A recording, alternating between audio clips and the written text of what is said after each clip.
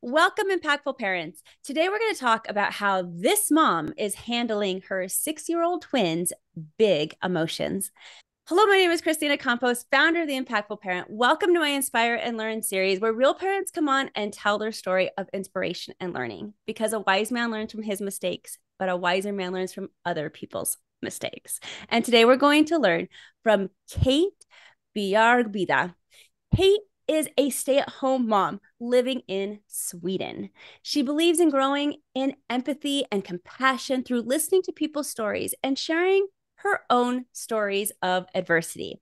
Kate is here to normalize mommy challenges and share her personal struggles of raising an two emotional little girls in a country where parents do things very differently. Thank you for being here today.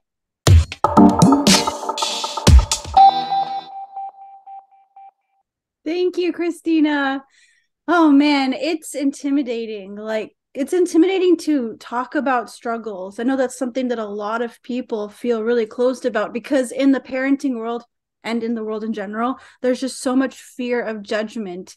So I kind of thought that I would maybe just be talking about how much I'm sucking at things, and maybe that can make some other parents feel better about themselves. But no, it's so I don't just suck. I also have some tools, but I am by no means a guru, and I have a long way to go.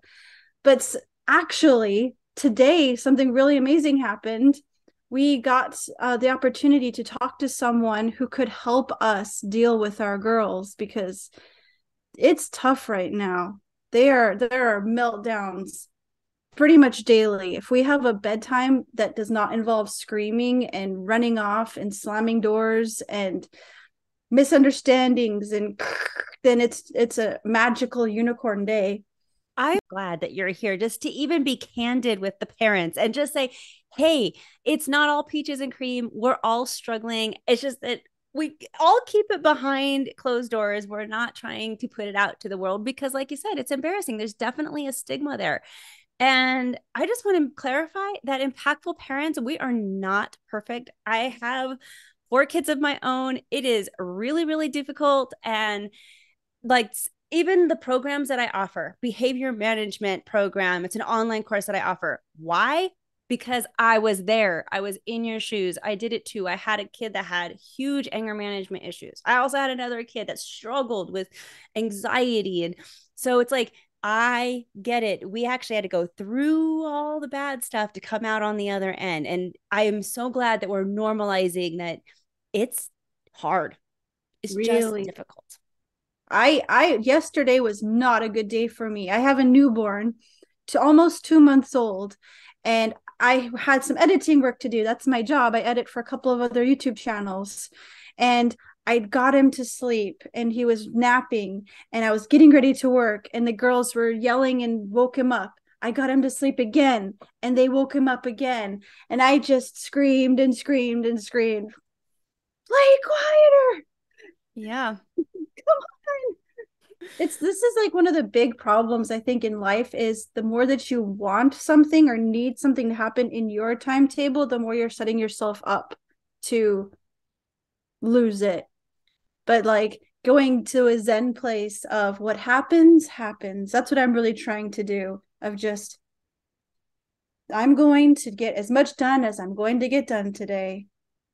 And that's it. So we can't change other people. We would love to like force our children to do certain things, but that's an uphill battle. And we would love to change definitely people in our lives, but really we can't. So the only thing we can do is change ourselves and how we look at things and our own perspective. And it's so hard to also change yourself and how you think. That's not an easy battle to go to either. There's a lot of work that has to be done in order for you to change how your mindset is. But it is a definitely a struggle worth doing. It is time worth taking if you can be there because it does settle off everything. Your stress levels will come down. Suddenly, the things in life, you start to focus on what's really important. And it's great. Yes, it's exactly it. We start to change ourselves and who we are. So I love that you figured that out and you're learning it already because, yeah, some of us don't learn that ever. Yeah. Oh man. And something that I'm really trying to teach them, but I know I need to spend a lot more time actually doing it myself, is teaching them that I am not my feelings. I'm not my thoughts. So when my girls is she's we tell her every day we love her, but sometimes she just gets in her head that she's bad and that nobody loves her. And I don't know where the heck this came from, but we're like, no, when you have these thoughts, talk to that thought and say, hey, thought, why are you saying that? I know I'm good. I know I'm loved. And I know I need to take a lot more time to really call out my thoughts when they pull me to a dark place and say, hey, thought, I'm a good mom. Shut up. And that's true. So, what those thoughts are, those are called thinking traps. And thinking traps is when basically our brain gets stuck on these negative thought processes that don't serve us, are lying to us, making us feel bad. And honestly, they trigger anxiety, anger, all these other emotions because we're thinking these bad things consistently. It's like our brain is a broken record. And so you see it a lot in adolescence because adolescents are going through new changes and things. And so they'll say something like, I'm just stupid. I can't do it. And they say it over and over again. Before you know it, they believe it. And so, yeah, if you want to change behaviors, one of the things that I teach too to help parents teach their children how to change behaviors is you got to start with some of the mindset things and really work with your kids on being positive and not letting those thinking traps take over. Because just like you said, oh my gosh, being accepted for who you are and not what you do is so important for kids and for adults too. I mean, we all know we all make mistakes and we don't want to be judged by our mistakes. We want to hold our kids accountable for their mistakes because, there's consequences to life, but we don't want to hold it against them forever. And that's really what we're teaching them. So, oh man, I really hope that you can work with your child because that seems like where she's at. It's like just getting stuck in those places. It's so hard to see it happen, to see the her countenance change. It's like there's three different kids. There's the kid who's like, I love you, you're the best mom in the world. And there's the kid that's putting on this bravado of, I'm gonna do whatever I want to do. You suck on that. And then there's the kid that's just broken, like, I'm nothing. Like it's bizarre. And But exhausting. yeah. Oh gosh. Very exhausting. I'm so sorry to hear that you're like it's struggle like that in your household, but so happy to hear that you're talking about it because 90% of us are doing the same thing. So that's the thing. We got to this amazing opportunity. We were recommended from the girls' daycare to get some help, to get some tools. And like one of the things that really stuck out was 5-1. If you say something encouraging and uplifting and positive to the kid 5 times before you have one demand from them, like getting your pajamas on or whatever. Like, we knew we were supposed to encourage and all that stuff, but actually having a formula for it, 2-step formula, but it's still a formula. No, but it works. And that's wonderful. I'm so glad that you're giving that tip to the audience because it does help. Then we can keep track for those of us who want to hold ourselves more accountable for the things that we do and we say to our kids. We can start to count those 5 things because we all know we've been there. We know that if somebody says, your hair sucks, I don't like that hairdo you got to think, and 100 people say, oh my gosh, it's so cute. I love it. Only thing you hear in your brain, my hair sucks. And it takes so many more positive things to outweigh that bad thing. And I think as parents, we just forget that we're throwing out some negative stuff sometimes to our kids. Tell me a little bit more about living in Sweden. You're in a completely different country. How is parenting different over there? Well, there are a few things. I never parented in America, but I did grow up there. So there's a few mindset things that are so totally different from the American perspective to the Swedish perspective. And there's this thing called jantelagen. And that is a very odd thing. I recommend looking it up because it's fascinating. But it's this set of internalized kind of beliefs that like include don't think that you're anything special, don't think that anyone cares about you, don't think that your problems matter. It's so different, it's so opposite to America.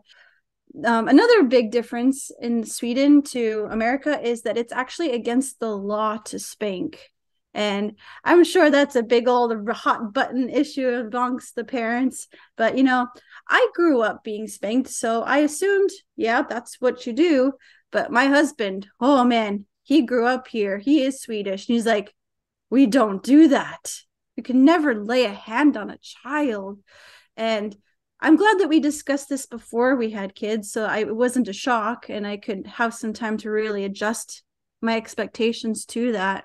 And now I definitely can't even imagine it personally. I don't judge people. Each kid is different and people have to do what works for them. But that's a big difference. Tell me more about what creative things that you do and how does it help you? We need something creative, something for us. Even if you may think that you're not a super creative person, there's something you can do. Painting your nails, something. But we need something that just fills us up on the inside. Just a little, even a few minutes, just a little break from all the inner clutter.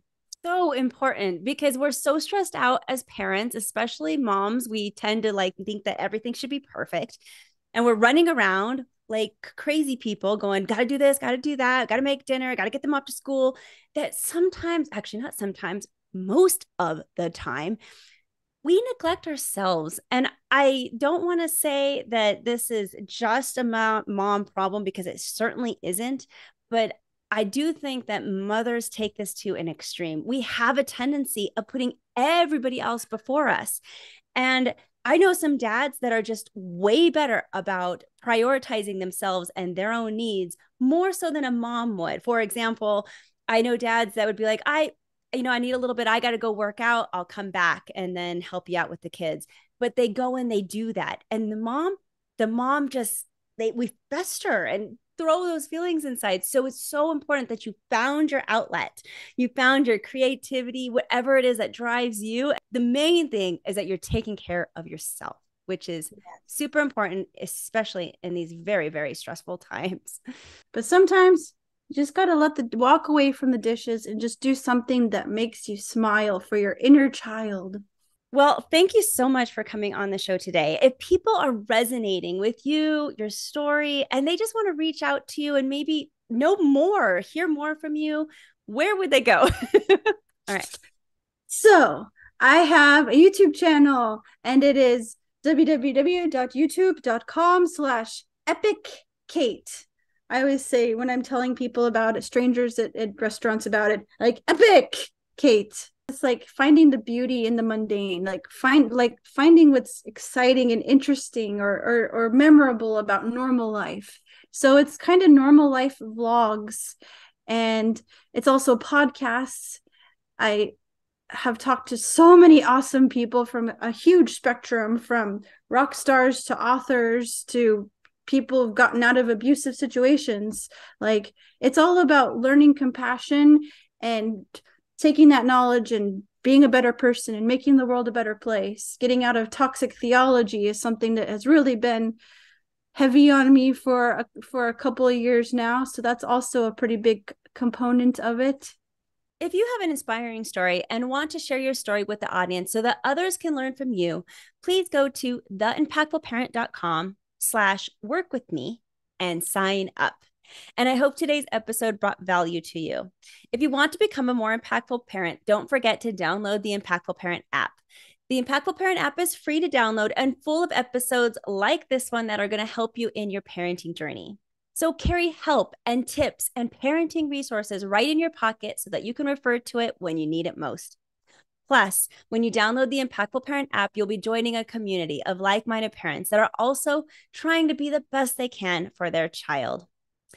So download the app, it's free, and discover new techniques to make your parenting more effective. Learn warning signs so that you could stop problems before they start. And then get parenting resources that are going to help make your life easier. All of this and so much more can be found right in your pocket. So download the app today. You got nothing to lose. So go to theimpactfulparent.com or your app store on your phone and discover how you can step up your parenting game and become a more impactful parent. But until next time, you got this. I'm just here to help. Kate Bjargvide, right? Is it? Oh, my brain just went empty. It's okay. Oh, come on, internet. There it goes. Just start all We're over from right start there. over. Oh. Like kind of thing. I think that would be fun. Internet, you better hang in there. Okay.